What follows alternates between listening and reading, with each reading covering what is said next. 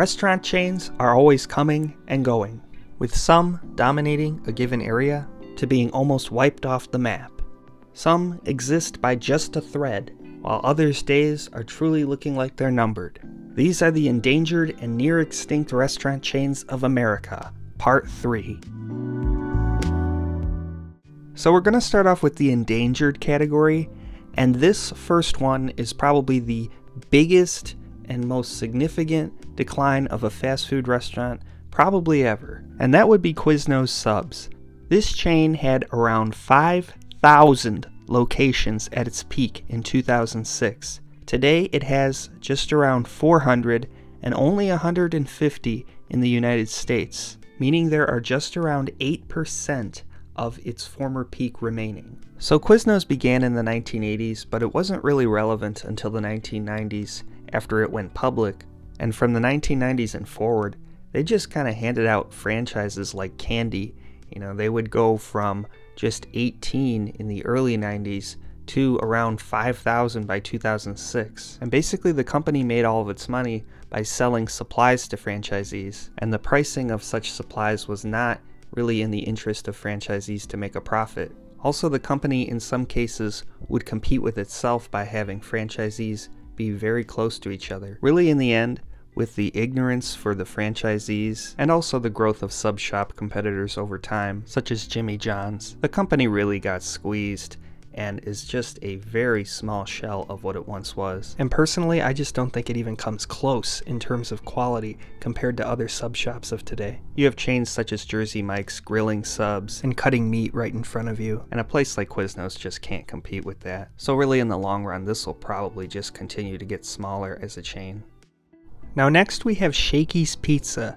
Now for this I'm going to focus on the US version because internationally this company is pretty relevant. At its US peak in 1968 it had 342 locations. Today it has just 47, good for only 13.7% of its former peak in the United States. It would be the first adopter of US pizza franchising beginning in the 1950s. Now Shakey's would capitalize more on the eat-in pizza model, having things like arcades, with the focus being more family oriented, but not too long after Shakey's began, so would other chains such as Pizza Hut and Domino's. Chains like these would dominate the franchise model, and their expansions, along with other chains that would come later on, such as Papa John's, would really begin to flush a chain like Shakey's out of the market. And ultimately, this chain and its model could not compete.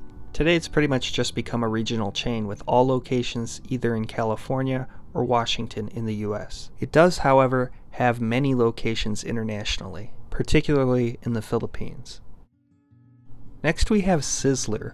This steakhouse chain began in 1958, and at its peak it had 270 locations in the US.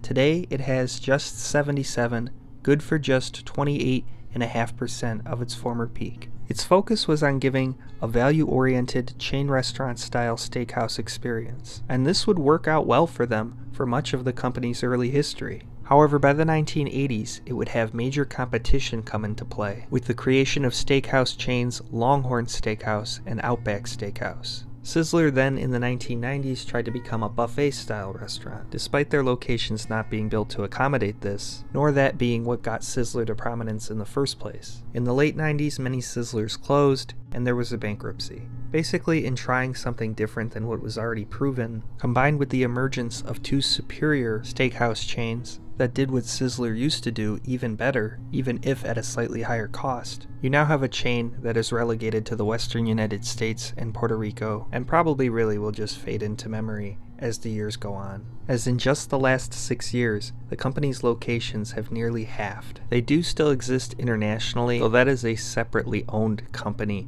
from the original US version. And next we have the near extinct category, and here we have a chain that is down to just 4 locations. Established in 1950, Tasty Freeze was an ice cream and fast food chain that once had around 1,800 locations. Today it has just 0.2% of its former peak remaining. This company would grow very quickly, with its soft serve machines being franchised to hundreds upon hundreds of franchisees who would use the name Tasty Freeze. The demand for this was so high that the chain would go from 0 to around 1,800 locations in just 7 years. However, just 6 years later, after a costly attempt at expanding the concept to ice cream trucks, the company would file for bankruptcy and locations would start to vanish. The decline was so severe that only 340 remained by the early 1990s. Today, 4 remain, randomly spread out throughout the country. Much like Sizzler, trying to be what they weren't would ultimately be much of the company's undoing. By the time they went bankrupt, chains such as Dairy Queen and McDonald's had a strong foothold in frozen desserts that continues through today, which would essentially give Tasty Freeze no chance. So there are the 4. Do you think these chains will exist into the far future, or do you think they will be gone soon? Let me know what you think, and thank you for watching.